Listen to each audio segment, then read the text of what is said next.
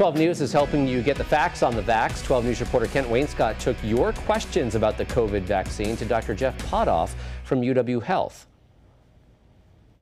To the best of our knowledge right now, how did the virus originate? This will be a hard one to pin down exactly. There's a couple different theories out there. There's people that are studying this. As far as we know, the wet market theory is probably the prevailing theory, where this is a virus that came from bats, transitioned over to another animal, something that's similar to like an armadillo, and then became infectious to human beings. There's still some thoughts out there. Could this have come from a lab in China? It looks like that's less likely, but I don't think it's been completely scratched off the list.